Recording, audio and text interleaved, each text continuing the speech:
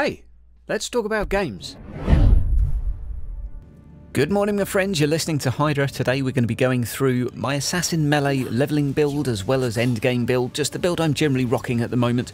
I think it's really good, I think it's really strong, I think it's very simple to play but also very enjoyable and has plenty of reactionary abilities. You get to use your whole damn toolbar, which is more than I can say for a lot of range builds, so I'm really enjoying this. Now, this is going to be primarily focused around the build I'm rocking. However, you may find it, even if you're a Crusader or if you're using another Assassin Melee build, that some of these skill point investments may be of some use. So to start things off, let's go into the skill tree and see what we've invested here.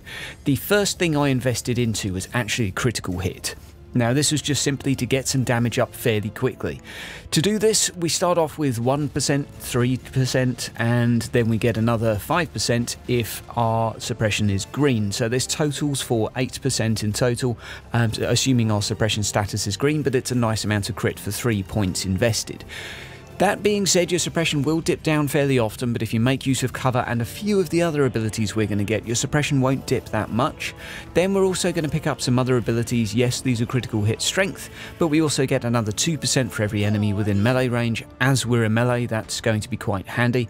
And we're also going to get a 1% bonus whenever we don't do a critical hit on a target, which is going to stack up until we get a critical hit. So this one's really nice for dueling those sort of dreadnoughts, etc., sentinels that are taking ages to kill. You'll just get a few more crits in there and it's handy.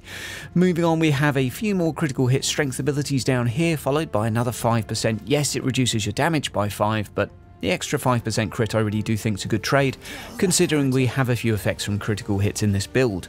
Now finally, we also have a 1% heal whenever we do a critical hit. It's not a huge amount of health, but it really does add up and it's handy to have. So we got a fair bit of crit to start off with.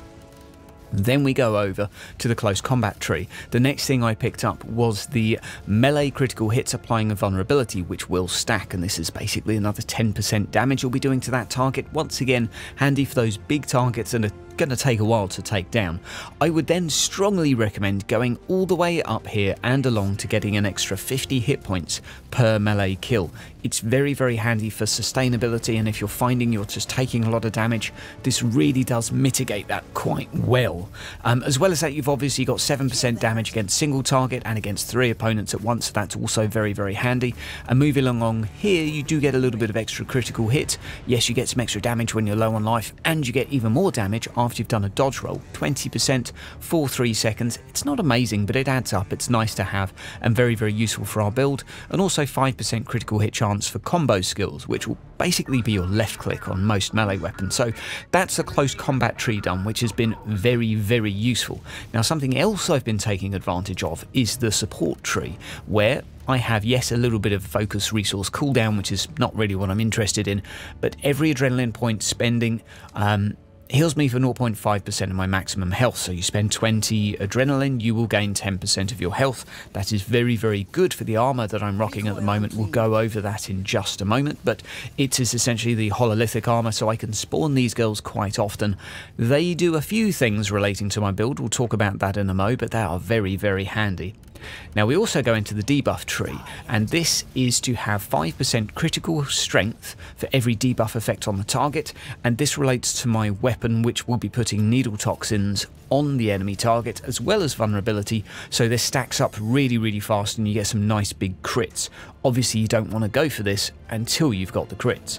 Movement speed I've gone into, and this I would say go into last, but really to chase down dealing critical hits reduces skill cooldowns by 10% for skills with longer than 1 second, etc. It's handy for the big boss duels, etc., taking down those sentinels, dreadnoughts and whatnot. It is very useful. It will just mean that you can spam your armor ability more often. You can just spam everything a little bit quicker. Obviously, having a good critical hit chance is really handy here. Once you're rocking up at sort of the 40-50% crit, this really makes a big difference. If you have a movement-based ability on your sword or whatever you're rocking in your hands, this can also be quite useful for getting you out of trouble. The extra sort of cooldown reduction, there's 9% here for 3 points. It's not really a biggie. It's okay. I can live without it.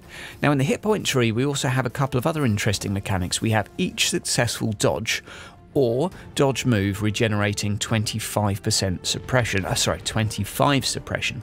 So as you can guess, I'm probably going to go into a dodge move based build and a dodge based build, because dodge for the assassin I actually think is quite useful, even though you do take a bit of spike damage every now and again. It is pretty good, and this just basically makes sure you keep your suppression up. This on its own I would really recommend.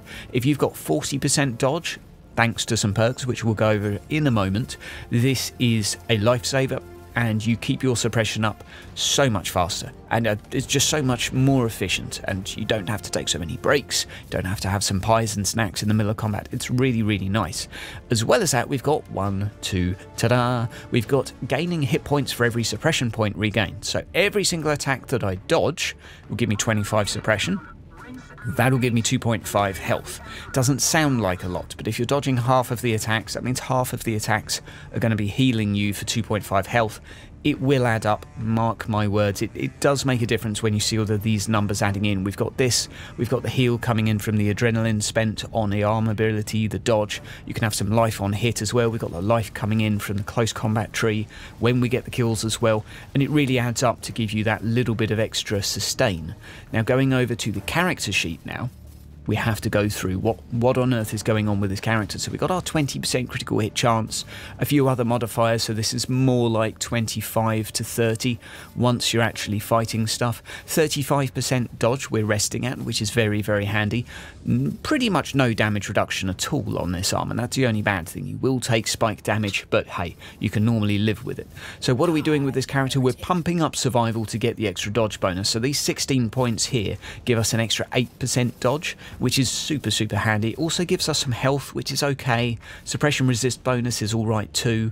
It's not the best thing in the world, but I find this incredibly useful, and I really want to work towards 10% dodge for 5 seconds after every kill.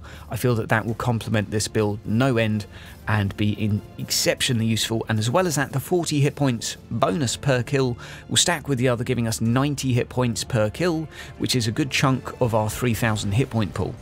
As well as that, we've got some other bits and bobs here which are quite handy, restoring another 0.5% of your max HP and max suppression resist for every adrenaline point spent. Basically stacks. Whenever you spend 1 adrenaline, you get, even though it says, no, it does say adrenaline, ignore me, I'm thinking of the old tooltips. Basically for every adrenaline you get 1% of your health, 20 adrenaline, 20% of your health. Very, very handy. Now perks, very, very important for this build, because these perks really make the build what it is.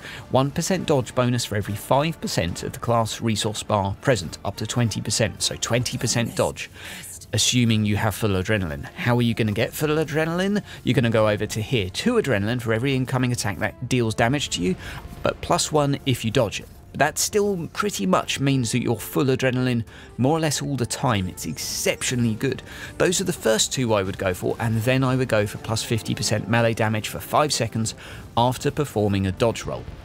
Or a dodge move, sorry, but a dodge move is, I'm going to call it a dodge roll, because that way you really know what I'm talking about.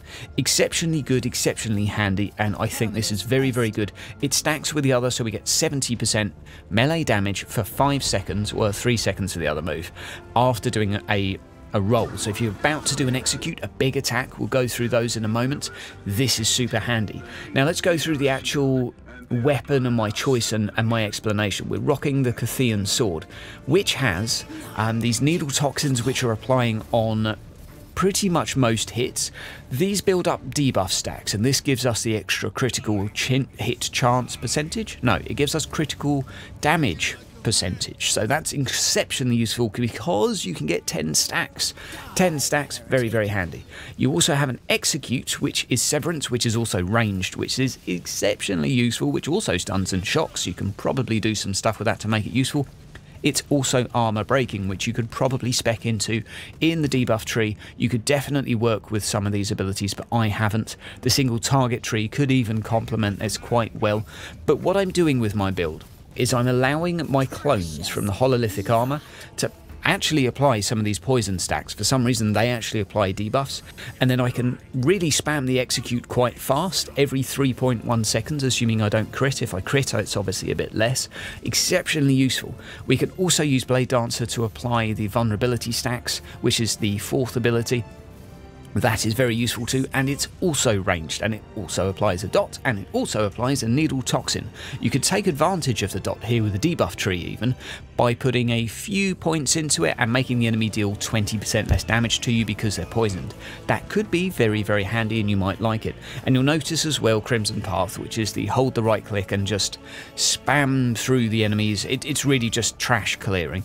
Exceptionally good, exceptionally useful, does loads of damage, and is pretty damn amazing. In terms of what I'd like to spec on with this weapon, it would be Severance cooldown, and it would probably be critical hit and maybe some life on hit or something like that. It would be exceptionally good if I had that roll. That is pretty much the build I'm rocking at the moment, so we're basically trying to deal as many crits as we can, which are going to be applying those vulnerabilities. We're going to be using the execute ability to finish enemies off. We're constantly regenning health by the use of summoning those clones via the armor ability to get us some life back, and that cooldown is then reset via the movement tree whenever we get a crit with the assassin. Sorry guys, on the Crusader side you don't actually get access to that, I think, but the focus spending is incredible. Sorry, adrenaline spending is very useful to keep that sustain up. And then whenever we're sustaining some extra resources with a passive dodge ability, that's also giving us suppression, which is also giving us health. It's all just making us a lot more tanky and survivable. I really, really like this build. I find it exceptionally enjoyable. Every single ability I has gets used, and you'll notice I'm using Void Shield too because it's amazing. If you were rocking some difficulty where you're fairly comfortable, or you've got loads of dodge, I would consider going for digital weapons, because that will just apply critical hits to a silly degree. For the inoculator as well, I would probably suggest putting some crit on there, as well as obviously some healing. That would probably be my preference. I don't think you'd need suppression regen, but that combination would give you the ability to do really, really reliable crits, and I think would be a great investment. Guys, I hope you find this useful. I hope it's been something for you to think about, getting your builds up and going. Going to be doing a leveling build video later on, or rather a leveling tips video, to make sure you guys are getting up nice and fast. Managed to get myself up from level 18 to 39 yesterday, which didn't actually take that long at all. I reckon you could quite easily get 40 in a weekend if you were lucky with a couple of rolls. Guys, I hope you've enjoyed the video. I'll speak to you again soon. Take care.